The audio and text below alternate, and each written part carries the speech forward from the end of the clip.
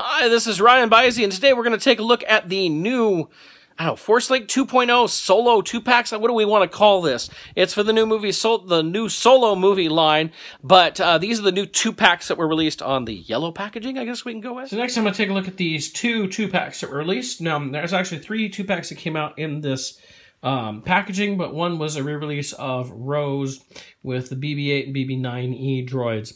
And so I didn't pick that one up because I already have it from the Last Jedi packaging.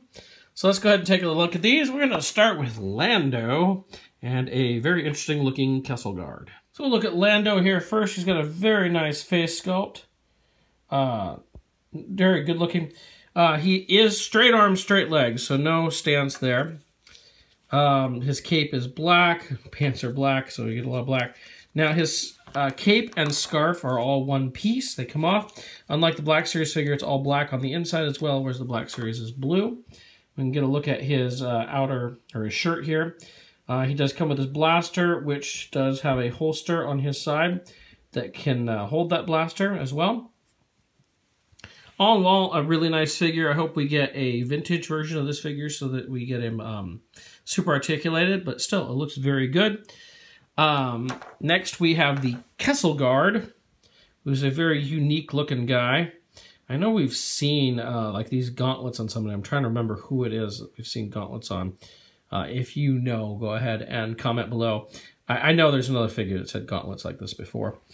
Interesting helmet. Not sure what all is going on here. He's got some sort of skirt, or, well, much like Kira, it's longer in the front and shorter in the back. Don't know why. He's got a backpack, and you can see there's a little hole there. There is a notch on his weapon, and you can fit that right in.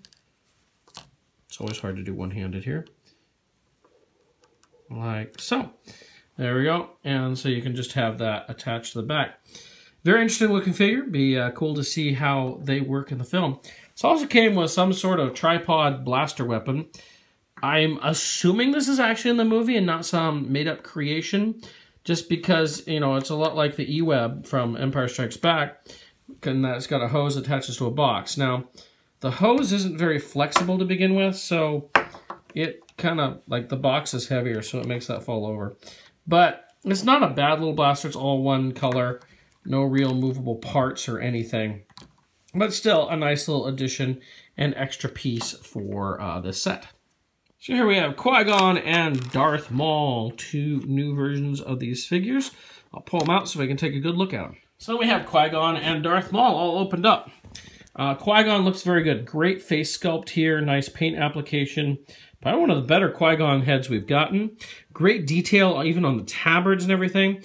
And he has a little extra articulation in his hands. His hands do rotate to give that extra bit of articulation, which is always nice for any action figure that uses a lightsaber.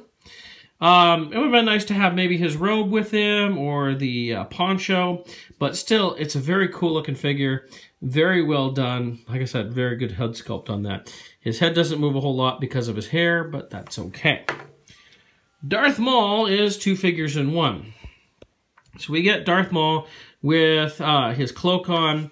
He has several accessories. So we have his lightsaber, which does come apart into 2, so you can do that. He has his macro binoculars, which is probably the smallest set of macro binoculars he made for Maul yet. He had his little droid collar. This came on him, but is removable. And then his cloak, his outer cloak, actually comes off. I'll show you what that looks like. So you get Darth Maul without the cloak, so you can do those last Naboo battles and everything.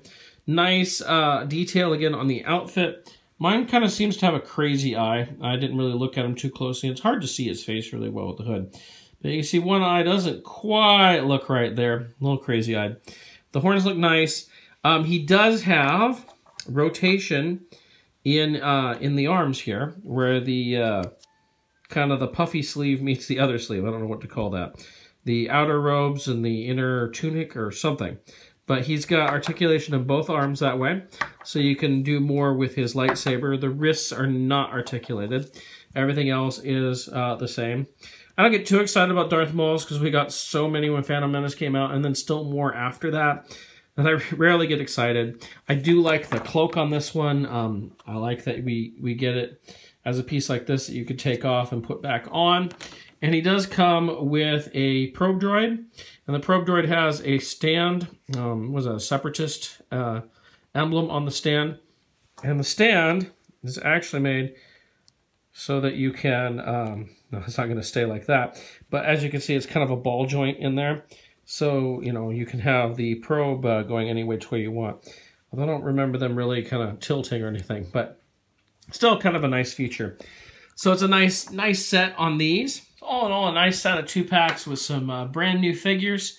The interesting thing is, so far, this is the only way to get a Lando 3 3/4 inch action figure for the new movie. Again, no single pack on him, and no other pack-ins, actually.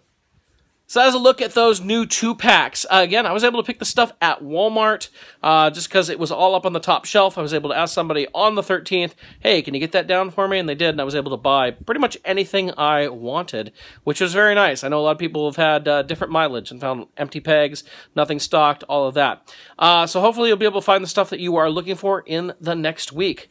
If you like this, please subscribe. I like to do a lot of review videos while I'm hitting the new merchandise here. I'm still going back and hitting a lot of the larger vehicles that have come out in the past. I've even got a few vintage ideas in the ways to come out here soon. So leave your comments and questions if you have any below, and I hope you join me next time. Thank you so much for watching.